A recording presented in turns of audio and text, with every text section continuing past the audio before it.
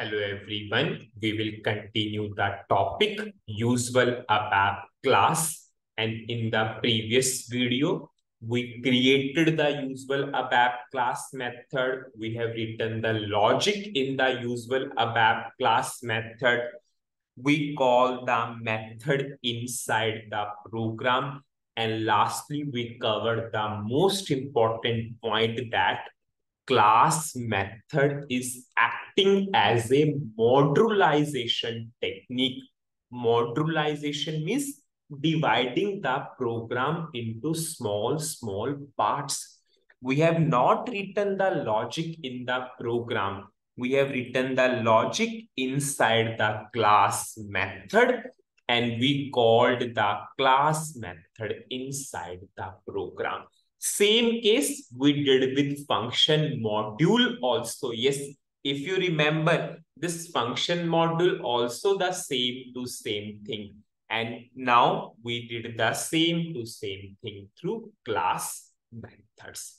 Now we will understand the output in the debugging mode, how we are getting a expected output. So I will put a breakpoint on this 14th number line, and I will run this program. I will go for 44. You might have different data in the system. You can check in that table. Now I am on 14th number line. So as of now, the object is initial. The object has not created yet because I am on 14th number line. Now I will execute this line using F6 because F6 is line by line execution. Now you can see the object of the class has been created. If the object of the class has been created, now can I call the method? Yes, I can call the method. What is the name of the method? Get underscore data. Now you can see from 16th to 20th number line, directly we are getting a dot.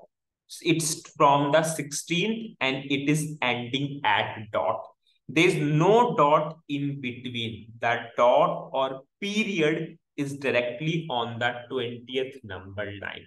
So if I will do F6, it will simply execute and the control will come to 22nd number line.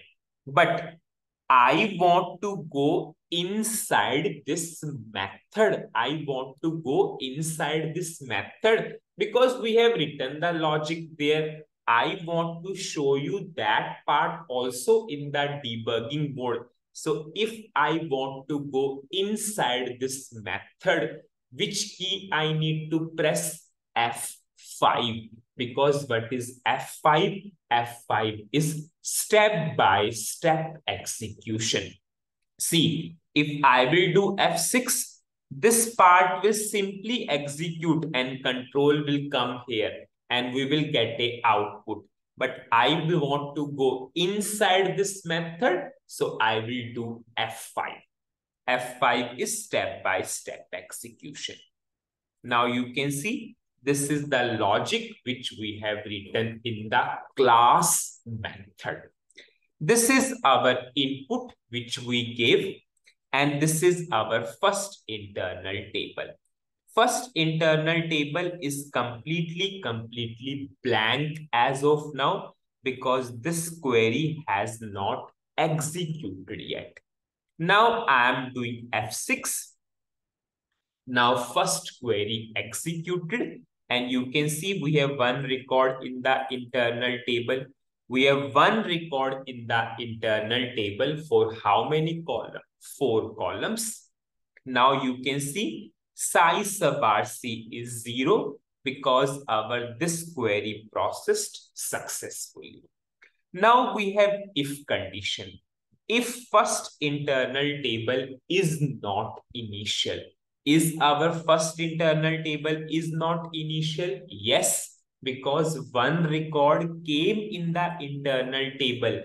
It means our internal table is not null, is not blank. So this if condition is true. I'm doing F6.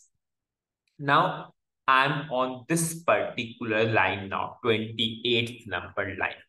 Now, in this query, we are fetching data from which table? VBAP table. But based upon what? First internal table. Based upon what? First internal table. And of all entries of this internal table, which column we are referring? VBELN. VBELN. What is the value in the first internal table VBELN? What is the value in the first internal table VBELN? 44, 44. So this 44 will act as a input for VBELN column of VBAP table. It will fetch the data of these three columns and data will come into this internal table. Currently, this internal table has 0 record and 3 column. I'm doing F6.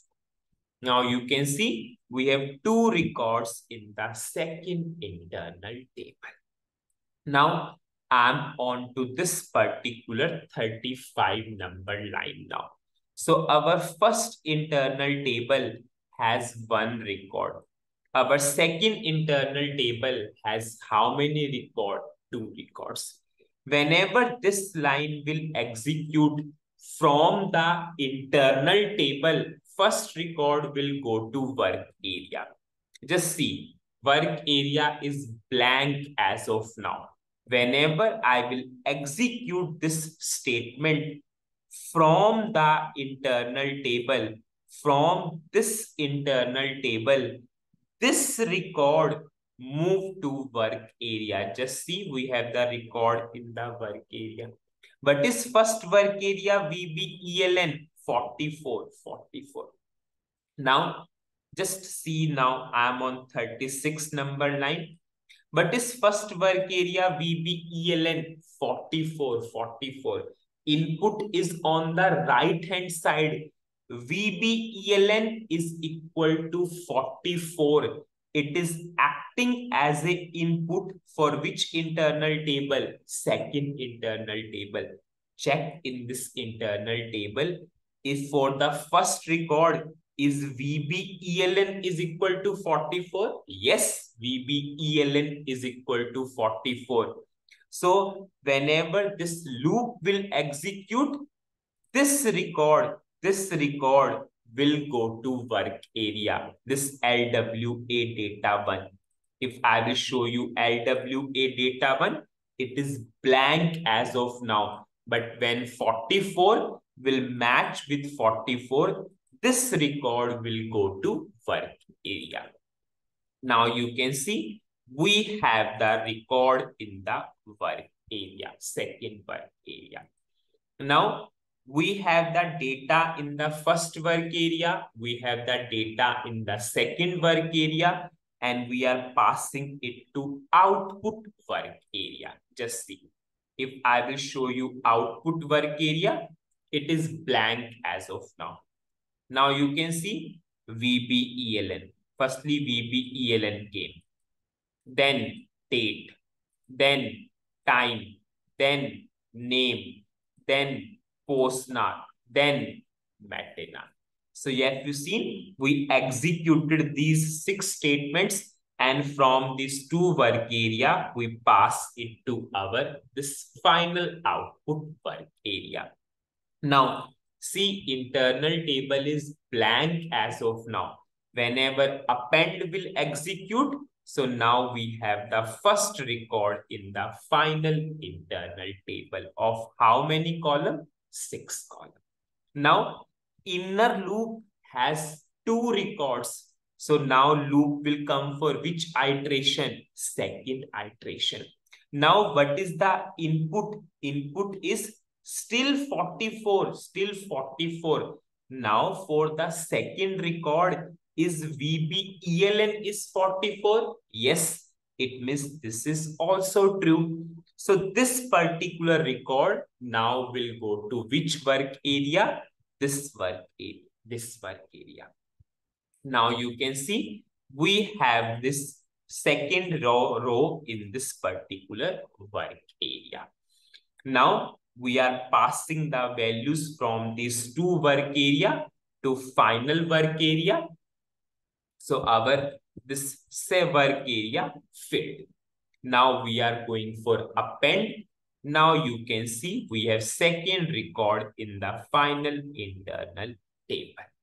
Now we have filled the internal table of this. We have filled the final internal table. Now inner loop finished. Now control will come to outer loop. Outer loop. This is our outer loop. In the outer loop, we have how many record? One record. One is already processed. So this loop is also done. So now this LT output return the result to what? LT underscore final. So we have these two records. This loop will continue 2 times and we are displaying the output using write statement. If I will run, you can see we have the result. So what is the summary of this video?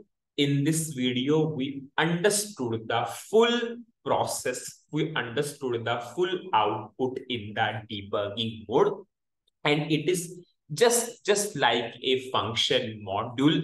Whenever we call the function module and we want to go inside the function module, we did F5. Now, rather than function module, we have the class method. So we also did F5 at this point of time when we want to debug, when we want to check the debugging result. So that's it in this particular video. Thank you.